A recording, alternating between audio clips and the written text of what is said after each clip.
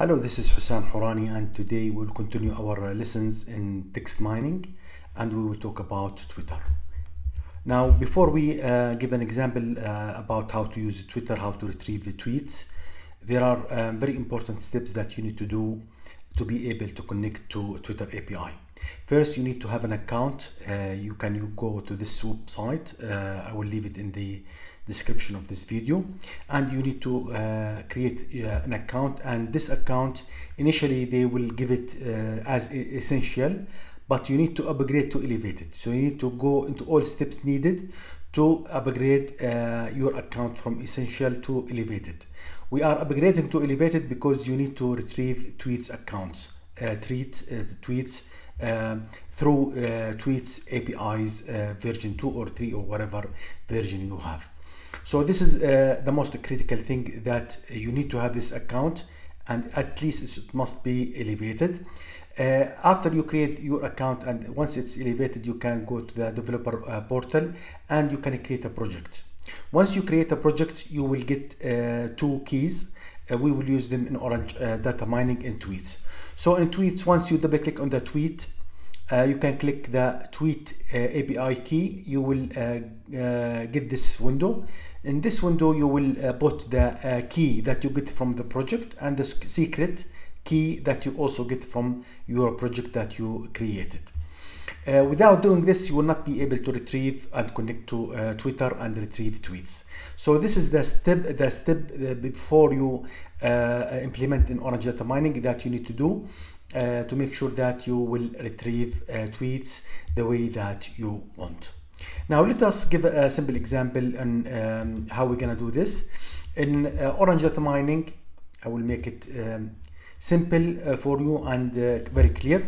In Orange data mining, what we need to do, we need to put this tweet. You can get it from text mining. This is the tweet, okay? And as I said, you click on the tweet API key, and you need to put the key and the secret. These 2 keys are very important, and they should be confidential. You should not share them with anybody. And I put my own keys, so I will not show you my own keys because they are confidential. And in the query, I already searched for artificial intelligence, hashtag artificial intelligence, and search by content, and the language is English, and I'm gonna retrieve 500 tweets from this search, and I click search. It worked, and you can view the tweets by going into Corpus Viewer. And in Corpus Viewer, as you can see, these are the 500 tweets. I retrieved the 500 tweets based on the hashtag artificial intelligence. Okay, and let's do some stuff on this corpus, because now it's corpus. So I can initially connect to sentiment analysis first. So this is the sentiment analysis. So I'm gonna just disconnect from the net for a bit, and let's just double click this, and I'm gonna use Vader. For now. And in Vader, you can now do the sentiment is done. You can view it by going into data table, and in data table you can see that you have 4 different fields: the positive and negative measurements, the neutral and the compound. So if we just sort out the positive, let's take the first tweet and let's see what the first tweet is all about. It's artificial intelligence emphasizes consistent talent, and this is very obvious. It's a positive tweet. So this is the highest score in positive. You can go even to negative.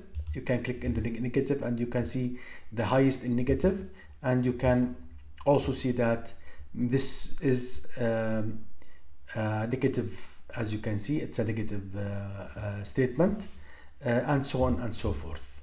You can, of course, from settlement, as we discussed it, you can go into multi-language sentiment, or you can, for example, use the Leo HU. This is the Leo HU. You can double click, and you will see that there is one field called sentiment. You can click on this one to see the most negative. This is the worst, and the most positive, which is this one here.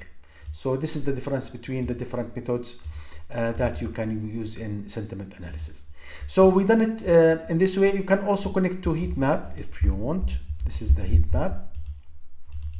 And from the heat map, you can see the clusters that has been created. You can choose whatever cluster you want, and you can view it as corpus or as data table. This is the corpus. These are the clustered tweets based on the heat map, and you can see maybe they are related to each other. So this is the first thing, and also you can do whatever you want, like pre-processed text if you want, and you can apply whatever you want, as in filters, as in whatever for example, let's do the English stop words. I will eliminate, and I put also the stop words text apply. This means that we're gonna remove the stop words, and they're gonna connect to bag of words. This is the bag of words, and from bag of words you can connect, for example, to whatever you want, like word cloud if you want, or you can, this is the word cloud. These are the most frequent words appeared in the corpus. And also you can connect if you would like to extract words if you wish. So this is the extract words. This is the IDF per each word, as you can see here. So this is, and you can do, of course, most of the text mining operations, because you have the tweets, you've done the search, you have the corpus now, and you can do whatever you want. This is the lesson for today. I hope that you enjoyed dealing with Orange data mining, how to retrieve tweets, etc.